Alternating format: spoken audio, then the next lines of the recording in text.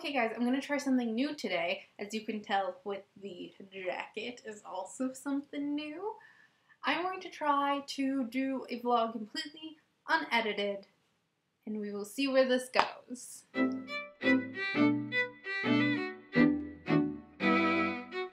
Since you saw me last, I have become an aspiring writer. Or I should say an aspiring novelist.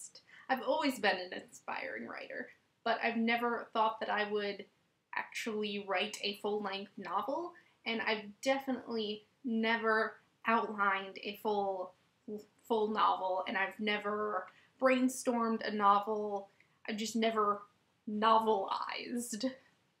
However, now that there's Camp NaNoWriMo, I've been feeling like I could do this. However, I could probably only write a novel with NaNoWriMo because I feel like I wouldn't actually go through with it if there wasn't those incentives like finishing, and there wasn't people also doing this crazy idea of writing a novel in a month.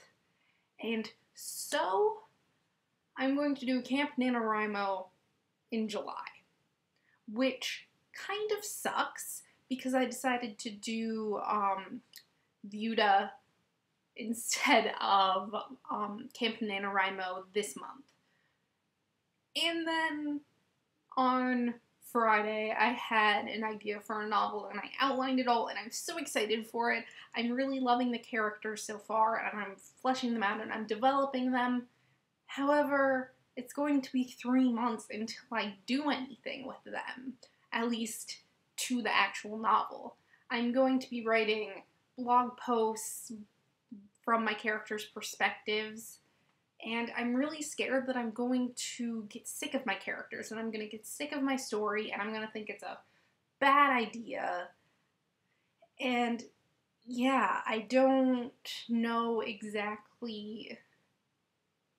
Yeah, you know, this is why I don't do vlogs unedited. But I'm going to do a lot over these next 3 months with this novel and outlining it in its entirety and making a writing wall over there. And as I said, blogging as my characters, not in public. It's going to be on a Word document. But I'm really hoping I'm not going to get sick of it by July. And I'm really excited and I want to write it now, but I know that I'm probably not going to get it done if I don't have anyone to talk about it with. Like everyone has in NaNoWriMo. They have that group of people telling them, you have to finish this, you have to keep going. Like, so what if it's stupid? Just keep writing. And of course, all of the NaNoWriMo videos that are up this month is not helping me wanting to get started with my novel problem. But I do think that this is good for me. I'm very happy that I have this idea of a novel to do, because when I was very deep down in my depression, I was not creative.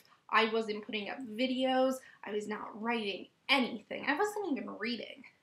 But I definitely would not have came up with an idea for a novel when I was at my lowest. And so I'm very happy that I'm obviously getting better if I'm writing and creating things. So I think that's really cool. It's cool that I am excited for this. It's cool that I'm excited about something. I'm excited about life and the possibility of me finishing this novel and editing and having it be good and sending it off to a publisher, and the possibility of being able to have a writing career, doing something that I love for a career. Just like these videos kind of give me that I could possibly do something like this for a career because I really, really enjoy it. And my one goal in life is to keep doing things that I enjoy for money, because I need money to live. So I want to get a career in something that I love to do.